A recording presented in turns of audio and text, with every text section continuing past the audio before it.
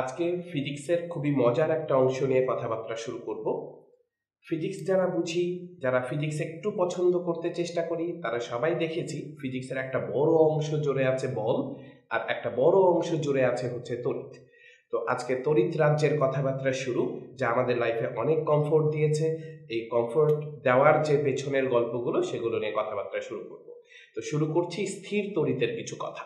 তো স্থির তড়িৎ নিয়ে পড়া শুরু করতে গেলেই যেটা সর্বপ্রথম বলতে হয় সেটা হচ্ছে চার্জের কথা, যে চার্জ কি, এটা কিভাবে তৈরি হয়, এটার বৈশিষ্ট্য কি, এই কথাগুলো।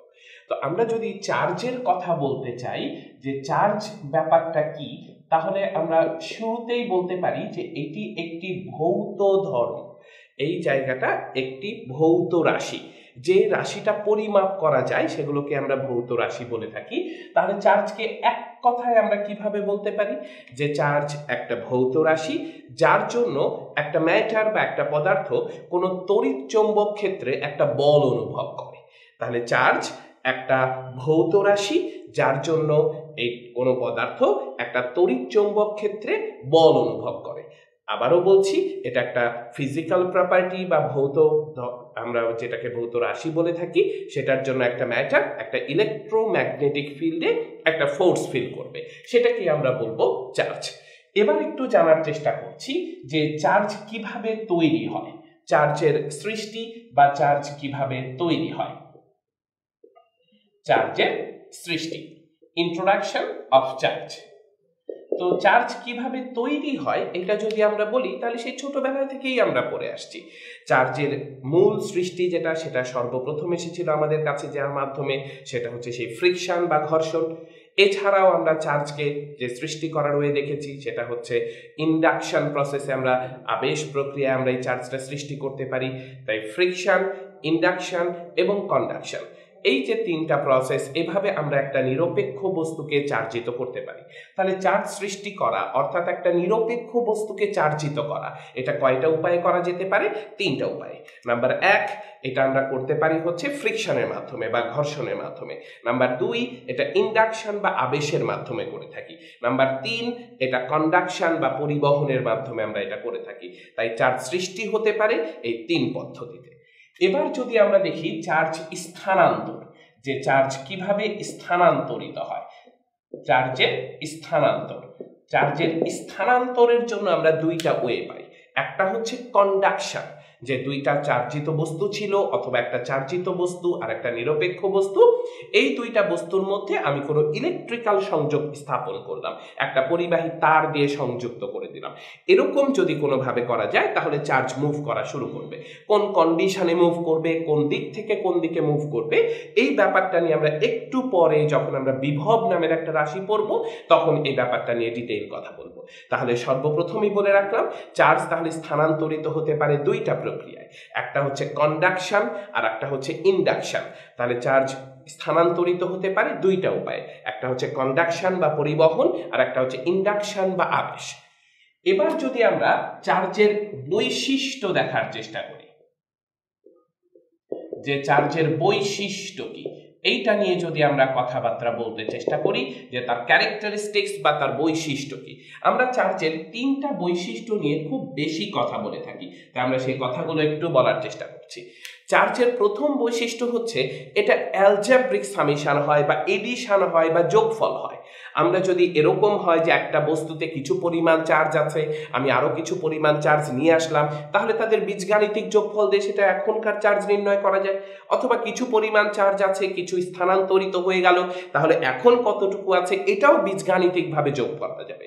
তার মানে চার্জের প্রথম বৈশিষ্ট্য হচ্ছে এটার বীজগাণিতিক যোগফল হয়, অর্থাৎ চার্জের এডিশন পসিবল, চার্জকে যোগ করা সম্ভব। এটা চার্জের প্রথম বৈশিষ্ট্য। তার মানে এখানে বীজগাণিতিক সমষ্টি বা অ্যালজেব্রিক সামেশন, এইটা আমরা এনশিওর করতে পারছি। তাই চার্জের প্রথম বৈশিষ্ট্য হচ্ছে অ্যালজেব্রিক সামেশন বা বীজগাণিতিক সমষ্টি। এবার আসছি চার্জের 2 নম্বর বৈশিষ্ট্য। শক্তির যেরকম সংরক্ষণশীলতা নীতি আছে, কনজারভেশন অফ এনার্জি আছে, তার মানে কোনো শক্তিকে যেমন সৃষ্টিও করা যায় না, ধ্বংসও করা যায় না, একদম এক্স্যাক্টলি সেই ওয়েতে আমাদের কোনো চার্জকে সৃষ্টিও করা যায় না, ধ্বংসও করা যায় না। শুধুমাত্র আমরা তাদের যে মোট সমষ্টি, যেটা সেই টোটাল সামেশন যেটা, এই সামেশন সবসময় সে সেম রেখে দেয়। তার মানে চার্জ সবসময় কনজার্ভ থাকে। তাই কনজারভেশন বা সংরক্ষণশীলতা, কনজারভেশন বা সংরক্ষণশীলতা এইটা হচ্ছে চার্জের 2 নম্বর বৈশিষ্ট্য। মোট চার্জের সমষ্টি সারা জীবন সেম থাকবে, মোট চার্জের সমষ্টি সারা জীবন সেম থাকবে। Summation of charges will be constant, এইটা হচ্ছে তার কনজারভেশন বা সংরক্ষণশীলতা। চার্জের 3 নম্বর বৈশিষ্ট্য, এটা খুবই জরুরি একটা বৈশিষ্ট্য, সেইটাকে আমরা বলে থাকি চার্জ হচ্ছে কোয়ান্টাইজড। এই টার্মটা নিয়ে আমরা একটু কথাবার্তা বলে রাখবো। চার্জ সব সময় কোয়ান্টাইজড, তো কোয়ান্টাইজড এটা নিয়ে তো কথা বলবোই। তাহলে আর একবার বলছি, চার্জটা কি ছিল? চার্জটা ছিল একটা ফিজিক্যাল প্রপার্টি বা ভৌত রাশি, যে রাশিটার জন্য একটা পদার্থ কি করছিল, কোনো তড়িৎ চৌম্বক ক্ষেত্রে বা ইলেকট্রোম্যাগনেটিক ফিল্ডে একটা ফোর্স ফিল করছিল। সেই চার্জের বৈশিষ্ট্যের কথা বলছিলাম। প্রথম বৈশিষ্ট্য ছিল তার অ্যালজাব্রিক সামেশন হয় বা বীজগাণিতিক সমষ্টি থাকে। দ্বিতীয় কথা বলছিলাম এটার মোট সমষ্টির কোনো পরিবর্তন হয় না, যে মোট যে চার্জের পরিমাণ এটা সারা জীবনই সেম থাকে, তাই সংরক্ষণশীলতা বা কনজারভেশন মেইনটেইন করে, এটা কনজার্ভড। আর দ্য থার্ড ওয়ান, এটা হচ্ছে কোয়ান্টাইজড।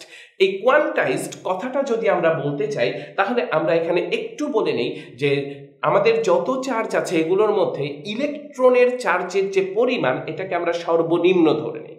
আর এই সর্বনিম্ন চার্জের পরিমাণ যদি এটা হয়, এরপর সব চার্জের মান হবে ইলেকট্রনের চার্জের মানের পূর্ণ গুণিতক বা হোল মাল্টিপল বা ইন্টিজার, লাইক দিস।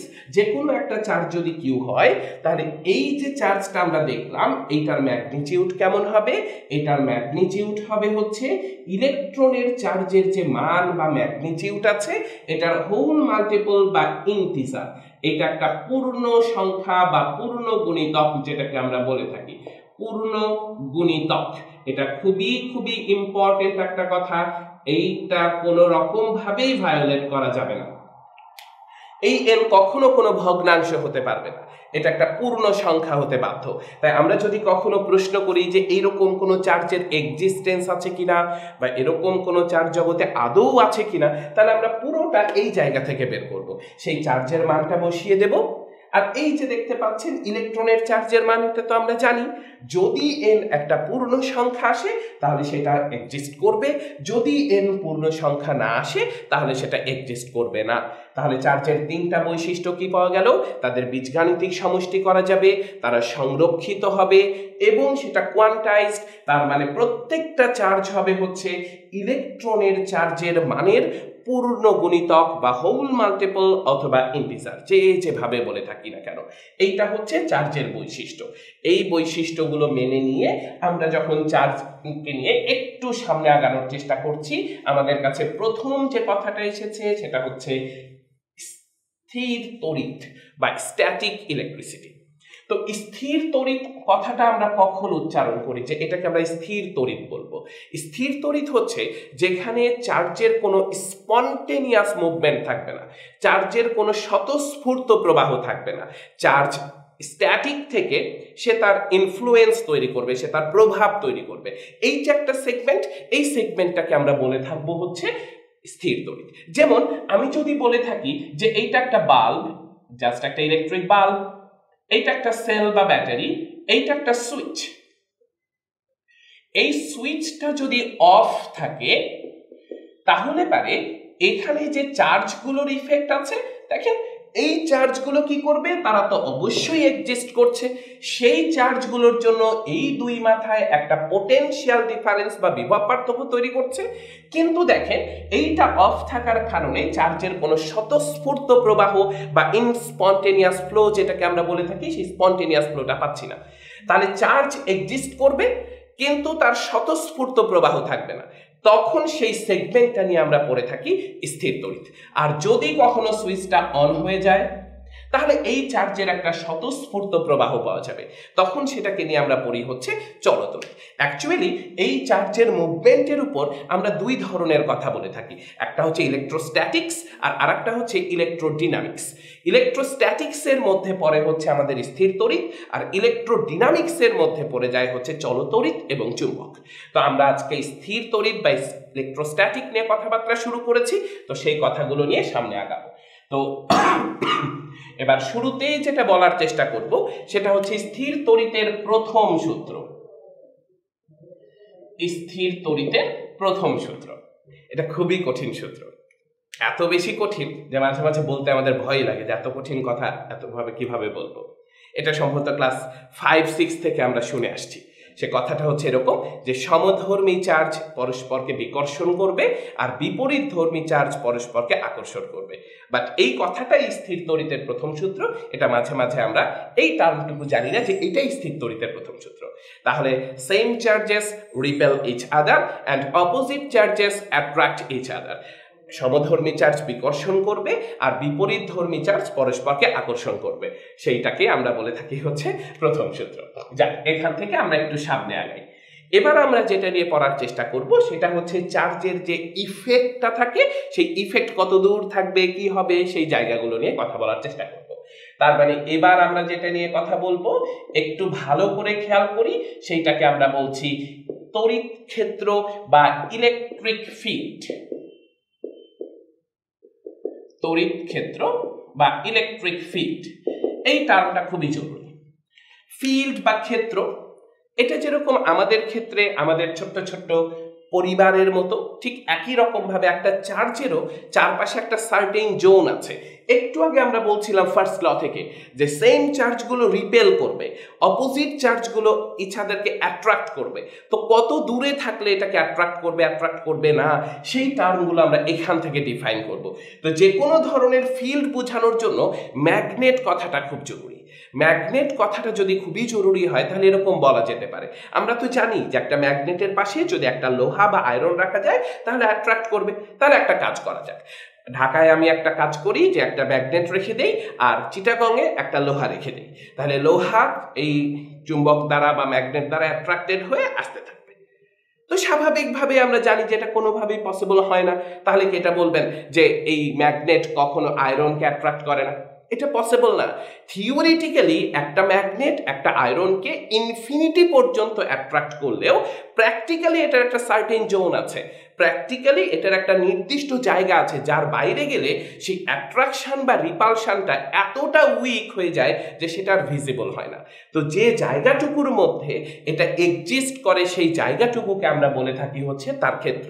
তাহলে একটা চুম্বক যত দূর পর্যন্ত একটা লোহাকে আকর্ষণ করতে পারবে সেইটাকে আমরা তার ম্যাগনেটিক ফিল্ড বলবো। ঠিক একই রকম ভাবে একটা চার্জ, এটা পজিটিভও হতে পারে, এটা নেগেটিভও হতে পারে। এই চার্জ তার চারপাশের যে এলাকা অর্থাৎ সারাউন্ডিংস যেটাকে আমরা বলে থাকি, সেই সারাউন্ডিংস যতটুকু পর্যন্ত যদি সমধর্মী চার্জ আসে তাহলে তাকে বিকর্ষণ করবে, অর্থাৎ এখানে একটা প্লাস আসলে তাকে বিকর্ষণ করে পাঠিয়ে দিবে, অথবা একটা মাইনাস আসলে তাকে অ্যাট্রাক্ট করবে। সিমিলারলি একটা প্লাস আসলে তাকে অ্যাট্রাক্ট করবে বা একটা মাইনাস আসলে তাকে রিপেল করবে। সেই যে জায়গাটা, এই জায়গাটাকে আমরা বলে থাকি হচ্ছে তড়িৎ ক্ষেত্র। তাহলে ইলেকট্রিক ফিল্ড কোনটা?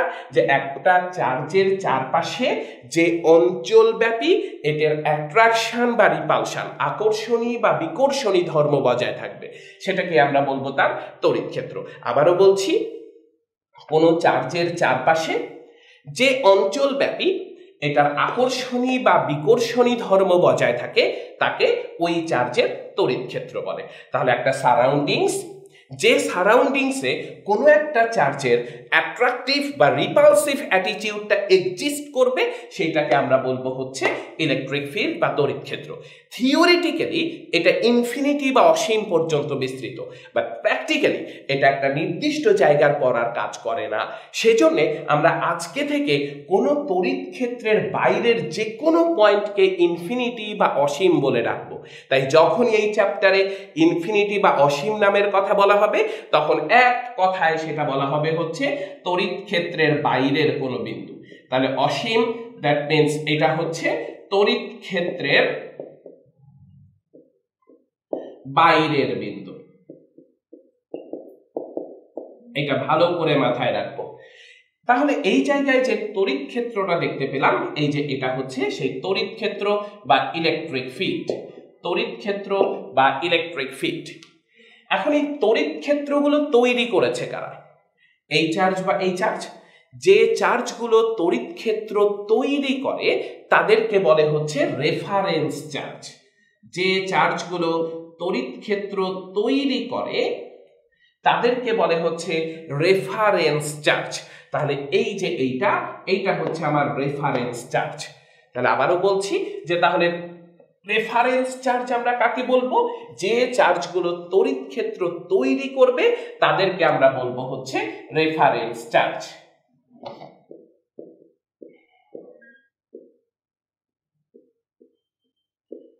এক কথায় বলতে পারি এটা হচ্ছে তড়িৎ ক্ষেত্র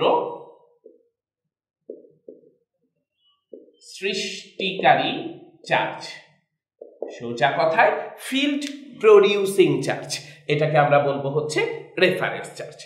এখন এই তড়িৎ ক্ষেত্রের বিভিন্ন প্যারামিটার, যেমন এই পয়েন্টে কেমন ফোর্স থাকবে, কি হবে, ওই পয়েন্টটা কেমন হবে, বিভিন্ন প্যারামিটার বা বিভিন্ন রাশি পর্যবেক্ষণে আমরা আরেক ধরনের চার্জ ব্যবহার করব, আর সেই চার্জগুলোকে আমরা বলবো হচ্ছে টেস্ট চার্জ।